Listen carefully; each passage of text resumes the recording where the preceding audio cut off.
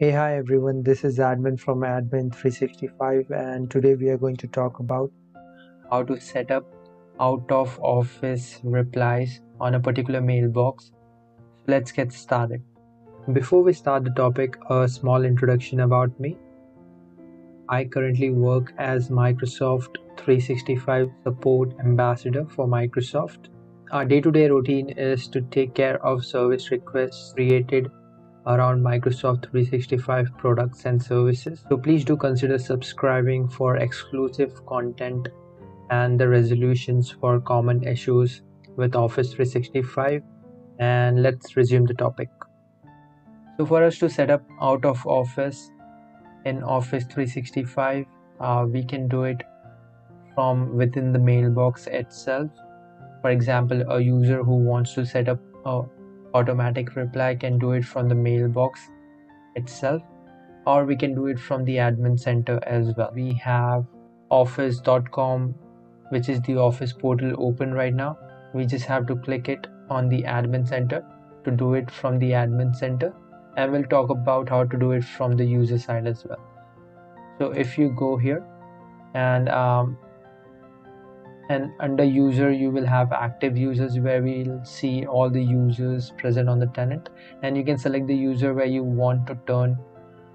You can select the user on which you want to turn on the automatic replies or out of office messages to be turned on. You just have to click on the name of the user and then select the mail tab, and here you have the option.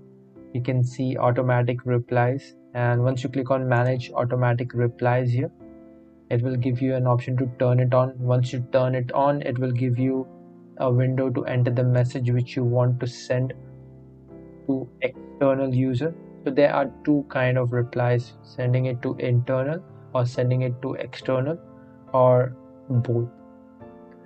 So as you can see here, we have the option here, send this reply to sender inside the organization. You can have a message for internal users within your organization, all of them which are here present. And you have another option which says send automatic reply to sender outside this organization. And once you turn this on, you get a window again, and you can paste the message which you want the external user to see. Both of them can be different from each other messages, and you can turn either of them on or off as per your requirement. Once you do that, you just have to click on save changes at the bottom, and the automatic reply will be turned on for the user.